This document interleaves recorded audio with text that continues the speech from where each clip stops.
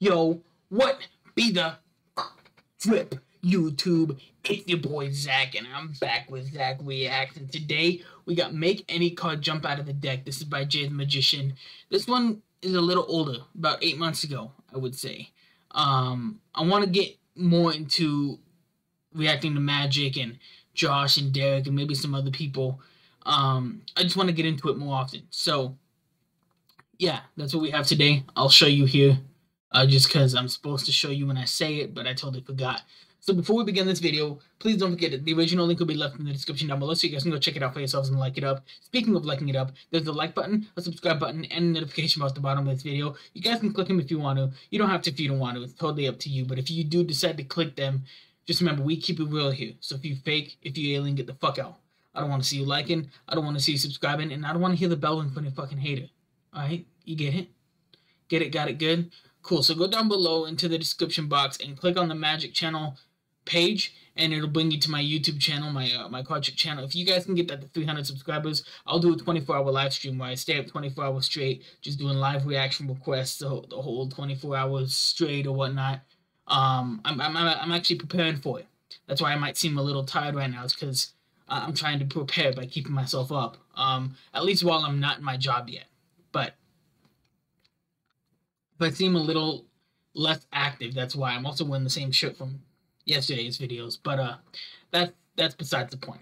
So I'm excited to get into this. Josh, great guy, great magician, and I try to catch all of his new videos whenever I can. I need to get used to his fucking Magic schedule. But yeah, let's go right into this. Like a Hellcat.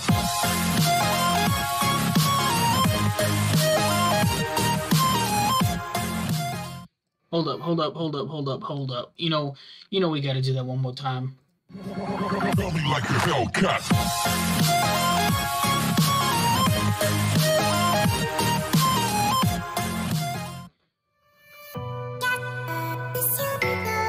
Hi, Josh.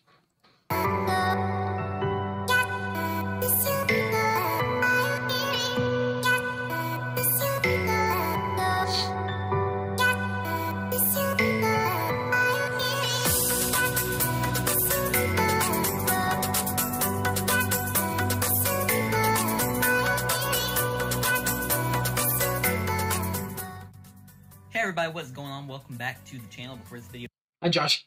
starts off, hit the like button, subscribe if you're new, and turn on post notifications so you never miss a video. And I'm sorry, I forget. I'm sorry, I forget. Hold up. Like, subscribe's already clicked. I know this is an older video, but say what's dripping to the Zack Reacks gang. Hashtag always strong. Hell yeah. Alright, let's go. Man, your hair grew. Or this was a while ago. But yeah. today's video, I'm going to be showing you guys a really cool trick, how to make a card shoot out of the middle of a deck. So I think I like this version better because the way I do it is pretty easy. The way most people do it is actually kind of difficult, and sometimes if you have too small of hands, it's kind of hard to do, and you have in your hands in just a difficult position. This way is super simple, it's super easy, and with practice you'll definitely get it. So let's go ahead and get right into it. Okay guys, so let's go ahead and just get straight into this. So what you guys are going to do is you're going to go ahead and take your deck of cards and go ahead and just give them a quick shuffle. It's completely impromptu, so a spectator could totally do this beforehand. So once the cards... Yes. That's what impromptu means. They're shuffled. What you're going to do is just have the spectator select a card and just control this card to the top any way you want to. So in this case, they've chosen the 9 of spades. Just control this card any way you want. I use just pretty much my favorite move to control a card. As I did a pinky pull down on the bottom card. Transfer that to a thumb break, just like that. I swing cut over half the cards to my other hand. And then I use this to push up. And then I got this card on the bottom here. I'm holding a break above, flush with that pack. And then I did a risk kill so they didn't see I dropped this card on top. Push this in, so now their card is second from the top. I then did a one-handed fan with this, and then I push this in somewhere, and then just drop the one-handed fan into the middle of this pack. So like the card has been lost somewhere in the middle just like that, but in reality the card is still on top. Just do anything you can to control this card to the top. Now we're going to do the part where you basically make the card jump out and catch it. Okay, so let's go ahead and learn how to do that. So first thing you're going to do is you're going to take the card and pretty much hold it in middle grip. But what I like to do is not with 2 fingers, but your middle finger and your ring finger are going to be at the very end. Notice my ring finger is kind of hanging off most of the way. My ring finger is actually barely contacting the deck. Okay, my pinky is just hanging off over here to the side, and my middle finger is right here, pretty much at the very edge of the deck. You want your fingers pretty much at the very edge of the deck. In fact, if you look really closely, my ring finger is actually not even at the top of the deck. It's more of just at the very corner. Okay? Yeah, you don't want the specific fingers that you want in specific places, if that makes any sense. So now you're going to take your finger, okay, and you're going to push down on this card just like this. So you can either, A, take your finger and push down, but what I like to do is I just like to take my fingernail and push down on this card. So take my fingernail and be able to grab at the top of that card and basically pull down on it just like this. So you want to build pressure with the card. Now, once you get it down about to the top of this little, as you can see, this little stripe going across the top of the card here, you kind of want the card to about that point. You want to start dragging your finger down, okay? So whereas your finger was just at the top of the deck, now it's going to come down the card, just like... Let me see if I can do it my way. Now, I'm not a huge fan of this whole thing he has going here. I'm trying it his way, and it's a little difficult for me. That sucked. This is how I do it. Now, my fingers should be big enough for a deck, but I like to do it with half. Like this, just about half. And I put my fingers sideways, and I like to use my middle finger strength and my thumb strength to sort of bend the deck in like this. And then as I'm bending it, that's when I pull it down. And I bring it to where this corner here, as you can see on the card that I'm pushing down, this corner goes, like, sticks out from the side of the deck. You see that? See what I'm doing there? So once that's that, then you just let go, and you're able to catch it. And it's just a cool way of making sure you get what you got to do here. I haven't practiced this in a while because I perfected it back when I first started Magic. I used to perfect this a lot. I used to be able to... Hold up. I used to...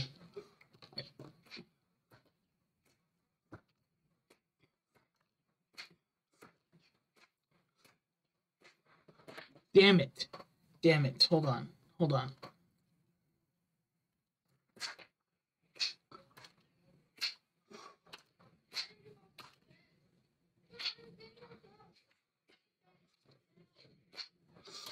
Come on, bro. Okay, I have the other half here too that I can work with. So that's that. I'll get it eventually. Motherfucker, why do you keep doing that?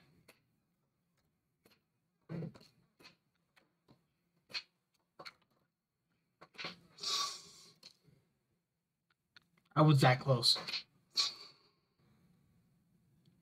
Got it. See that? I knew I'd get it eventually. But I don't know why that took me forever. Now I have cards everywhere. Like a fucking magician. Now I look like a fucking card magician. But yeah. So there's different ways of doing it for different people. Josh's way is a little difficult for me just because obviously I've had practice in different forms of it. So yeah. I also think it's cool because my way. Now, I'm sorry, I'm going to get back to the video eventually. This is taking away from it. But if you do my way, and you would have take the cards and, like, cut them into half, and you would have fan out this pack. So, like, let's say, for example, you had a pack here that you were going to fan out into, like that. What you could do is with the other half of the deck, if I can get this going here, with the other half of the deck, you could do the card spring and have it fly into the fan somehow. If I can...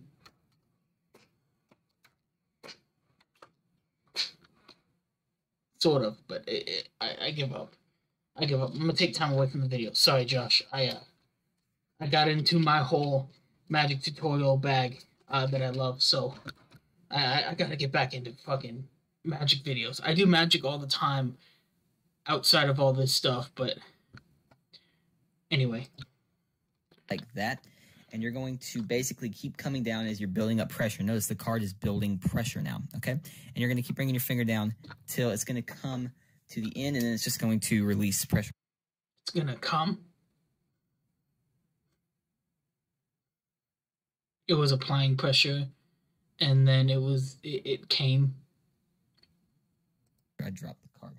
Okay, so again, you're going to come down, build pressure, it's going to come down, and then the card's going to shoot out kind of in that circular motion, just like that. So that will take some practice. Just practice being able to just like that, okay? And then you'll eventually get that down. So let's go over that one more time before we move on to the next step of this. But something I forgot to mention, practice with only about half the cards when first doing this. Then as you get better, use the whole deck. You're just going to push down, and then your finger's going to come down, building pressure. And then the reason it's coming down this way is you notice it's coming down. Excuse me. On the sides is because now it's going to go up and spin into this direct. I dropped the card again. Okay, so now that you guys pretty much got this down, again, you're never going to have it right the first try. It's going to take practice, okay? Then whenever you get that point, now we're going to just try and show you how to make it go higher. So if you do it normally, it'll go about like that. But if you want the card to really fly, what you want to do is whenever you let go, you're going to go up with the deck, and then that card is really going to go up high, okay? So again, you're just going to practice a little bit. I'll let the card get back. You're going to use the momentum. I see what he's saying. You're going to push the card down and use the momentum. You don't want to, like, fling your hand all the way up there and, you know, you could drop all the cards that way, but you kind of just want to, like 2 inches, you know, just kind of hop it. There we go. All right, camera's back in focus. So, again, what you're going to do is control any card to the top. So they're going to just select a card, and you're going to control it to the top using your favorite method. Now you're going to take the finger, hold it pretty much with your middle finger. I know I said with your ring finger, but honestly your middle finger is mostly holding it because you want them as close to the edge as possible. So really you're only holding it with your middle finger and thumb. But if you have I have pretty big fingers, so if you have smaller hands, you might want to use your ring and middle finger. It all depends on what you're more comfortable doing. But for me, since I have these pretty big hands, so I need to just hold it with my middle finger. And I have decent sized hands too. It just depends. Sometimes I like to ensure security when I'm doing stuff like this. And so since I want to ensure security, I like to use 2 fingers, keep my ring at the very edge, and then my middle at the edge, but closer in. God, if you know what I'm saying. But, yeah, so it's an interesting way of learning how to fling a card. It's not my way, but it's an interesting way.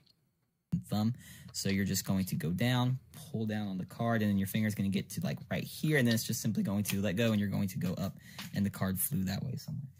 But again, once you've controlled the card, you're just simply going to just push down on it, building pressure, and that's essentially all you're doing. I think looking at it, you magicians probably figured out exactly how I did it. But again, you're just going to push down, go up with the card a little bit, and then obviously to catch it, I mean, I'm not going to teach you guys that. If you've ever played sports before, you should know how to catch something. You should know how to catch something. That's facts. There's no need to teach you none of that, you know? All I can really say is keep your eye on the card because you're not going to know where it goes. Just keep your eye on the card and you will catch it. Because honestly, I don't catch it every time. I don't think anyone ever will. But I try to. It's definitely super fun. I either try to catch it with my hand or, like I said, with a fan that I make or with my mouth like I did. I have to do more mouth practice. That sounded horrible, but you get what I'm saying. To do, if anyone ever asks me to do a trick, it's really simple. I just have them choose a card. It does not matter which card it is. Control it to the top using whatever method I prefer, and then just simply make the card jump out the deck. Not only is it simple once it's learnt and you get it down, it's once it's learnt. Did you just say once it's learnt? Quick, it's simple, and it's really, really cool. I mean, the fact is that they think it's in the middle. If they knew it was at the top, they'd already know how you did it. But the fact that they think it's in the middle, it just brings this whole impossibility effect to the trick that I think the spectators really do enjoy. And I love doing this move. I love shooting a card out of the deck. It's something I always wanted to do. So yeah, guys, that is pretty much the trick. I hope you guys enjoyed it. Again, just one more quick overview. You're simply going to control a card to the top, push down, build pressure, and it will jump out just like that. And just practice. All it takes is practice. This took me a long time to master, okay? I could do it sometimes, and sometimes I couldn't do it. This definitely does take a long time to master, where you know. That is facts, because that one that my version of it that I learned, I didn't learn it by nobody. I didn't go online and do it. I kind of just watched the performance, slowed it down, and checked and saw if my fingers could do what his fingers could do. And I've been doing magic for 13 years, and as you saw, I'm still not the best at it. But that was one of the first things I learned. So every single time you're going to make it jump, okay? Definitely going to take some practice, but in the end, I think you guys are really going to enjoy it. Yeah. So yeah, guys, I will see you guys in the next video. Again, we're trying to hit 100 subscribers before 2021. So please do hit that subscribe button. Don't forget to share this video. Help me reach 100 subscribers. And with that, guys, I will see you guys in the next video. See you later. That's all he wanted, was 100 subs before 2021, and let's see how many he got. Oh, look, now he's at 305. Look at that. Anyway, but that is Jay the Magician with his nice little flingy thingy that he did. But if you guys enjoyed, you know what to do, and I'll see you on the next reaction video. Always strong.